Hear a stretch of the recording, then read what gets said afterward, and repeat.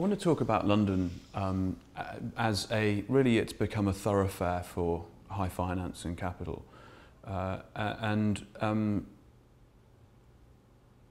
When you look at the social fallout of that, what do you see? And I want to guide you in a sense towards land speculation, housing, and how ordinary Londoners can now go about their lives. Because if you, for instance, got a flat here and you live here for 2 weeks a year, you're not in any way spending any money into this economy. You're not sending your kids to the local schools, and all the stuff that we know, from absentee owners. So, what's your view on London housing and how finance has negatively or positively affected that? Well, London housing is clearly a disaster in terms of the way it's beginning to. Actually, maybe that's too strong, is on the cusp of being a disaster. Because London's changed in lots of positive ways, and it's unmistakably more energetic, more diverse, more interesting city than it used to be. I think, though, that the trends are heading in the wrong direction, and I think that housing is the nub of it, just for a very simple reason that ordinary citizens can't really afford to live here anymore. I think they've forgotten what the multiple is. You probably know it better. Is it 15 times earnings? The current, yeah. And that, by the way, is very realistic. That isn't a sensational statistic. Yeah. The 15 times average earnings for a house price, and I think the historic norm is about 3, isn't it? 3.5. And certainly when I moved to London and got a mortgage on my first flat in 1987, it was 3 and a bit, and it seemed expensive enough then. And so we're heading into territory which is historically unprecedented, where the ordinary citizens of the country just very straightforwardly can't afford to live in their own capital city. And I think the consequence of that we're only beginning to see. Now, it may be that there's a gigantic bust coming. There was a report, UBS had a report earlier this week, that had London as #1 at the top of its bubble risk. And they put the historic comparisons suggested a 95% risk of a collapse above 30% in the next 3 years. And to be honest, that feels about right. But, when I started writing my novel Capital, I started writing about 2005, and I started that thinking there was going to be a bust in London property. I was right that there was a kind of bust coming, but I was completely wrong about the main place where it happened. There's a lovely bit in the book, and you have, dare I say it, a bit of an obsession with people who dig out their basements. I don't know if I'd call it an obsession, but I got very interested in it because it's one of the things that's changed, that it didn't used to happen and now it does. And the number of things that are interesting about basements, one of them is that I've seen at close hand, I've seen a few people do them, and they always have to move. Well, after they've done it? Because it goes on so long. Oh, you mean they have to move out of the house? No, while it's happened, but after it's happened. They move? In the instances I've directed, they always then sell the house because everybody hates them so much. And there was an instance not far away that the people who did it were Canadian, and it took 2 years, and they had to flip the house because, because they've become so antisocial. Yeah, and it's such a gigantic fuck you to the community around you if you're doing that. That's one of the things that's interesting about it. That it sort of it actually causes a form of social disintegration, and it's also a symptom of it. Because they're called iceberg homes, I think, because you see a tiny little thing on top, and then there's this mausoleum really underneath. I don't know what they've got in there, a sort of all-seater stadium and what goes in there? Cars, swimming pools. So all their badges of efficiency, as Veblen would call it, whatever they can acquire from the real economy, they just stick under their house. And I think there's also a thing about it being like the idea, the way that Bond villains are in the James Bond movies. That's actually a sort of aspirational notion of what you should be like. So are the people stroking white cats? I don't know about the cats, but the underground lair aspect. That if you haven't got an underground lair, you're not, you're somehow not a player.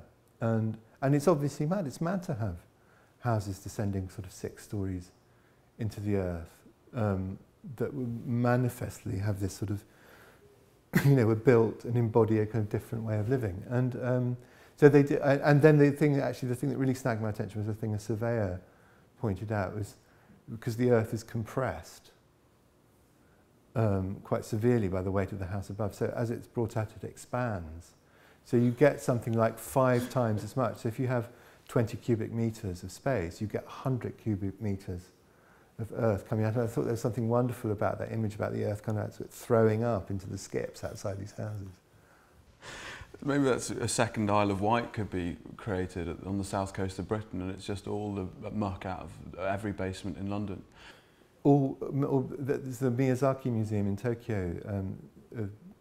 The wonderful Japanese filmmaker Hayao Miyazaki has a museum, and one of the attractions at it is just a gigantic mound of sand. The children love it; they run up and play with it. So we could just have that somewhere in central London, just a mountain of earth dug up from outside houses, and people could sort of, like the pyramids, people could look at it and think, Jesus, I wonder what that's for. What is that? What was that about?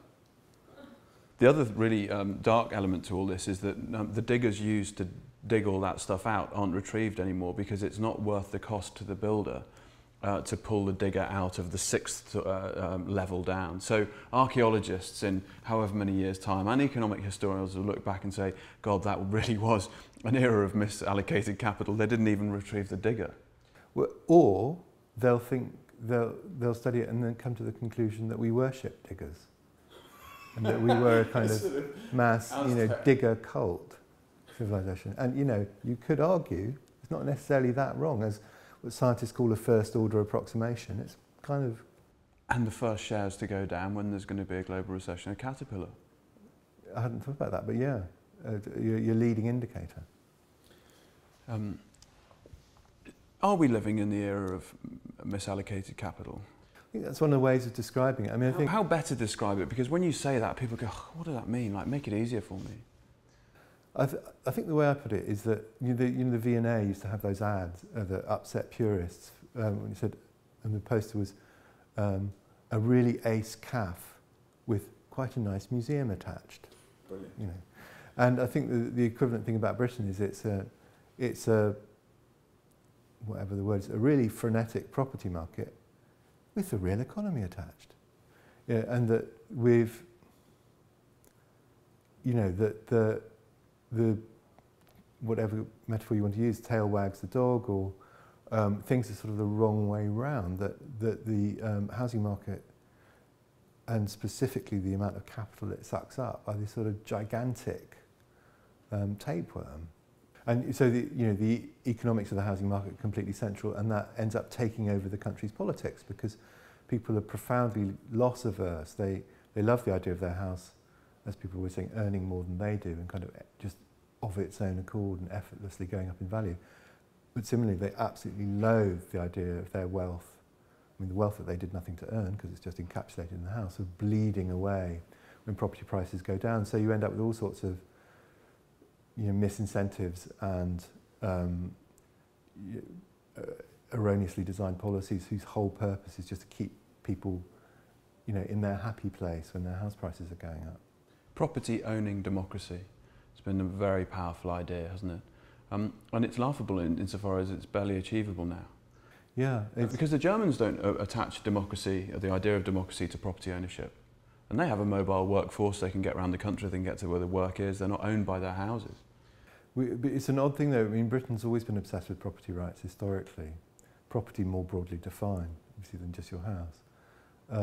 But yeah, it does have all sorts of distorting things, and it has severe impacts on, as you say, free movement of labour and big intergenerational impacts. Because, I mean, I see it now with, because I get to the point where lots of my friends' kids go off to university and people are cheering and whooping at the thought of their house price going up, and then their children go off to college, and 3 years later they move back in and they suddenly realise that the same system that's so fantastic has created a bunch of boomerang kids. Yeah, their house has quintupled in value, or whatever it is, over the last couple of decades. But then suddenly their children actually are facing a completely different future from the one they thought. For the exact same causal mechanism.